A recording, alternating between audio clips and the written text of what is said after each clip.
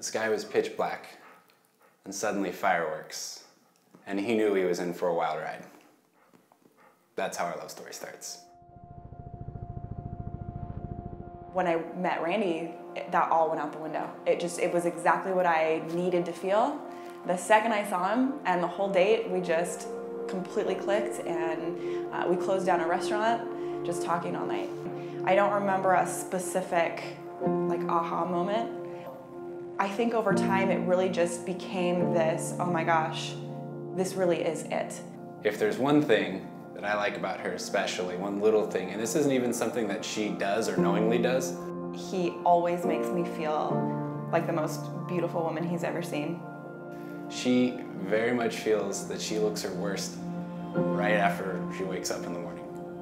I think that's when she's at her best. Her hair is just all over the place. Her face is kind of, just waking up, kind of squinty-eyed.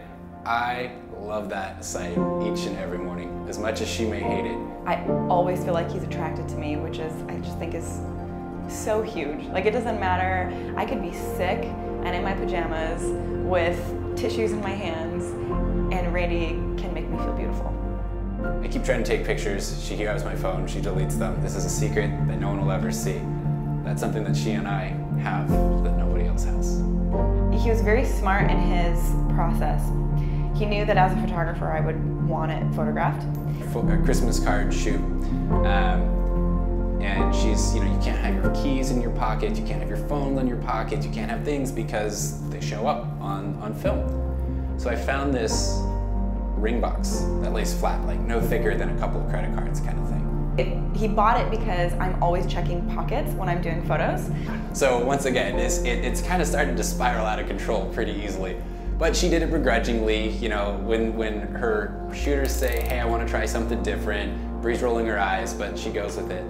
And so she had her looking around, I got down on one knee, told her to turn around, and I've got the ring out there. I laughed, and I told him to shut up. And the first thing she says is, shut the fuck up. I do remember the one line that he said was, I think he said, you're my best friend and the love of my life. Will you marry me?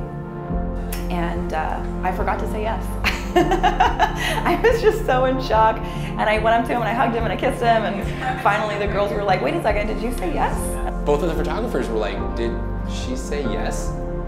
Oh, yeah, yes, of course. So there was a good 15 seconds of panic in my mind.